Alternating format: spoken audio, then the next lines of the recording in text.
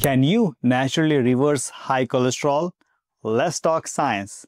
A 49-year-old patient of mine, we will call him Sam, came in worried. He has just seen his numbers. His LDL cholesterol was high, 168. Triglyceride, 210, again very high. With the right changes and a whole lot of dedication, Sam brought his LDL down to 110 in just 4 months. No meds, just real food, smart movement, and consistency. Soluble fiber, the foods found in oats, apples, beans, flax seeds. Fiber binds to cholesterol and pulls it out of the body. Nuts, another important thing. Almonds, walnuts can lower your bad cholesterol LDL by 5 to 10%. Fatty fish, which is rich in omega-3 fatty acids. Think of salmon, sardines.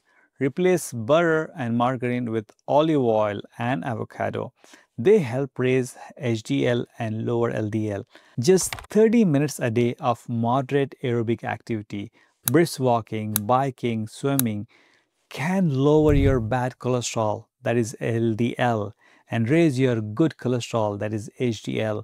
It also improves your insulin sensitivity and you lose weight. Tap the link in bio and watch the full episode now. Hit subscribe for more science-backed answers.